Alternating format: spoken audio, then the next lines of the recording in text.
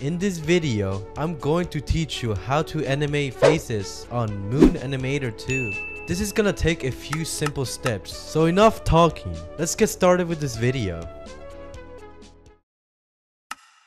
For the first step, you want to get started with a rig. To get a rig, you have to follow these simple small steps. Now that you got the rig, what you want to do first is get a face pack model. I'll link some face packs I use down on the description. After you got all of your tools ready to go, you are done with step 1. Now it's time for step 2. For step 2 is to open Moon Animator.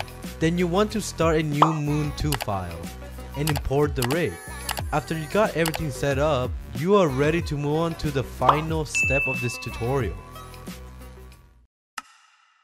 For the third and final step of this tutorial, you want to import the face in your animation or rig. To do this, you want to go to the home section and click the select option and select your rig.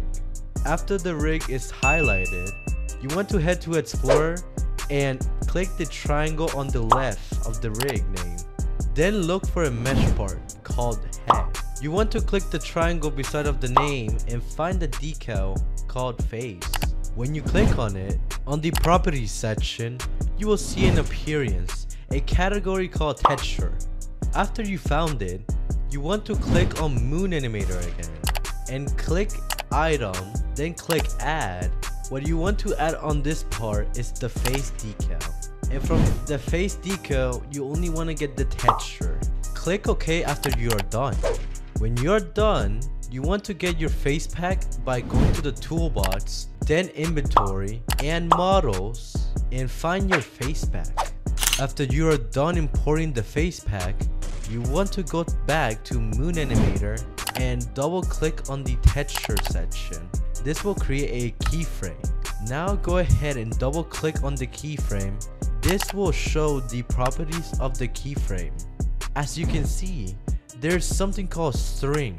That is basically the texture ID of the face. Double click on the face you want to add on the rig. You will see on the properties section that there is the texture ID of the face. You want to copy that and paste it on the string in Moon Animator 2. After that is done, you will see that in your rig's head, the face changed to the face you selected from the face pack. Now, how do you make it so it changes to a different type of face? You want to make a different keyframe and repeat the same process that you did with the first keyframe.